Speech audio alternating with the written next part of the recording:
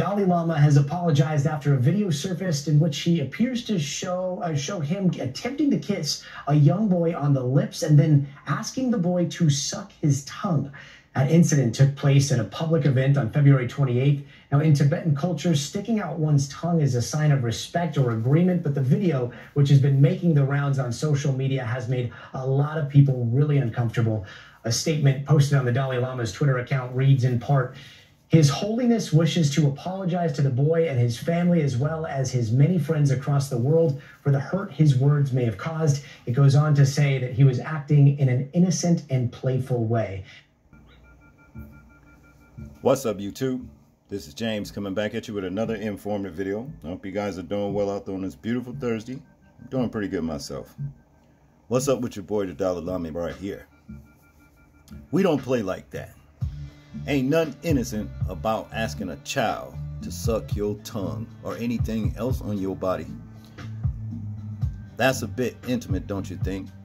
The thing is this. I think people need to, now that the Dalai Lama has exposed himself as one of them PEDs, because that's just what he is. You understand? As far as I'm concerned, that's my opinion. They need to keep their children away from this man right here. Who looks at a child other than a PED and asks them to do something like that? I don't care what your culture is. You don't do that. I mean, really.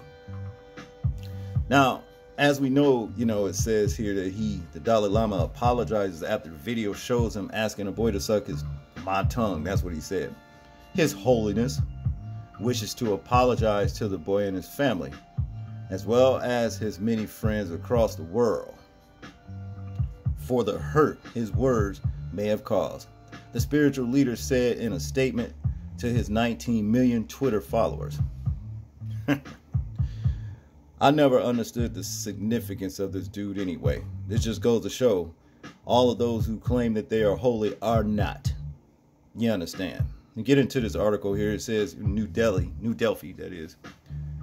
The Dalai Lama, the Tibetan's 87-year-old spiritual leader, apologized on Monday after footage showed him asking a young boy to suck my tongue at a public event. A video clip has been circulating that shows a recent meeting when a boy asked His Holiness the Dalai Lama if he could give him a hug. An innocent child hug. It's a beautiful thing. I was in the store in Joan the other night, and a little kid looked up at me and waved. You know what I mean? I waved back to the little baby. You know what I mean? It's a beautiful thing to see when, anybody to speak to you in this day and age, especially you can still see the innocence in a child when they don't even know you and trust you enough to look at you and say, hi, that's beautiful. But you do not take advantage of that. You understand what I mean? That's sick to have other thoughts. And like I said, only a PED would look at a child in that manner in the first place. Okay? Now to continue, said a statement on the exiled leader's Twitter account, which has 19 million followers. His Holiness wishes to apologize to the boy and his family, as well as his many followers across the world, for the hurt his words may have caused. The statement said, the Dalai Lama leader often teases people he meets in an innocent and playful way, even in public and before cameras. He regrets the incident. I'm going to tell you what he regrets about the incident. The backlash. Because I can guarantee you, if he could have got away with that, it would have been all well and good. Okay? That's what he regrets. Because, see, the people ain't going for no PEDs out in public. Doing and saying and asking children to do inappropriate things. Straight up inappropriate all the way around. See, I mean, really. And this should also give, for those of the people who think this man is so holy, you better stop following him. He's just a man.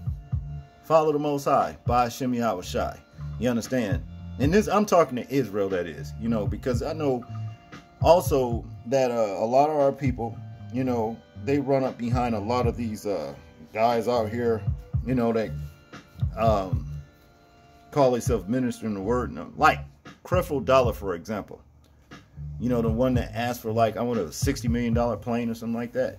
See, they are following people like that and basically giving these people all kinds of money. See, follow the Most High, and that's what it is. Now to continue, sticking out one's tongue in a sign of respect or agreement, and was often used as a greeting in traditional Tibetan culture, according to the Institute of East Asian Studies at the University of California, Berkeley. According to the Tibetan folklore, a cruel 19th century Tibetan king had a black tongue, so people stick out their tongues to show that they are not like him. The Institute said on its website, there's no mention of the tongue sucking on the site. Exactly. And it ain't going to be none. And man, look at these crazy cultures, you know what I mean? But whatever, you know. Some of us can say, well, you know, our people messed up and this and that and that and the other. But, you know, I'm going to tell you this. If I had it all over to do again and I had a choice, I would be in the culture that I am in now. Trust and believe that, okay? Because I know what it is. Let's continue. The video, which has 1 million views on Twitter, appears to show the Nobel Peace Prize laureate attempting to give the boy a peck on the lips in the presence of an audience. The crowd can be heard clapping and laughing while a man captures the moment on a phone. The Dalai Lama, who fled to India in 1959 after a failed uprising against Chinese rule in Tibet, is regarded by Beijing as a dangerous separatist. Bet you if you can talk to some of them people, they'll tell you why they really ran his ass out their country. Probably was over there asking the kids to suck his tongue. You understand?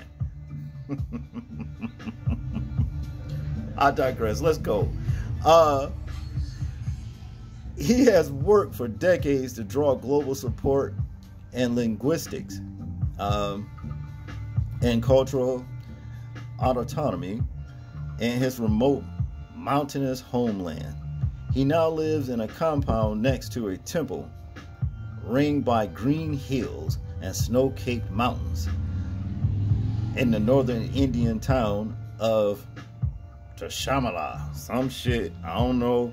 Yeah, Tashamala. I guess that's what it is. But yeah, you know, regardless of this dude, man, y'all keep y'all kids away from this dude right here. You know, like I said, if you can go over there in Tibet, not to, wherever they ran, over in Beijing, that is, where they ran this motherfucker out of this, I bet you money, they'll tell you, if you can talk to them, what y'all really run this motherfucker out of this town for? Because he's over here. You know, in English, I'm gonna do my old kung fu, you know, their voice. You know, the voiceovers, because he was over here asking our children to suck his tongue. And so then we got rid of the bastard. We were going to kill the tyrant, but he fled. We told him never to come back, because if he did, then he must be tired of living. Yeah, probably some shit like that. You understand? Oh, well, you know. Again, y'all watch who y'all following out there. This dude ain't no holy. He ain't none of that. You understand what I'm saying? He's not. Just like a lot of the other ones who come, you know, say they holy. They ain't holy. You understand? Holy means to be set apart anyway from the world and the way the world does, and to be with the Most High. That's what holy is. Okay? That's all I got on this one, people. I want you to tell me what you think about this particular video right here. I'm interested in hearing your thoughts, views, and opinions on it. Like, comment, share, and subscribe. And if you like the content, you're more than welcome to donate to the channel. Cash App is in the description box. People, please remember to live your life as though we are being watched. Simply because we are. This is James, and I'm out. Peace.